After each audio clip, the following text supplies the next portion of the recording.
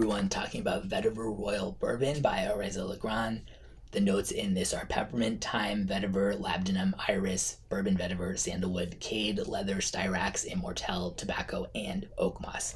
To me, this smells like a rainforest next to a field of vetiver. There's a very humid quality about it to me, like the type of swampy humidity in a jungle. At the same time, it's still very fresh yet earthy, herbal, aromatic, and woodsy. Fairly unique overall and very well blended. It smells very high quality, I would say. Leans masculine, moderate to good longevity and projection, and goes for about 170 for a 100 milliliter. And I'll link in the description where you can check it out.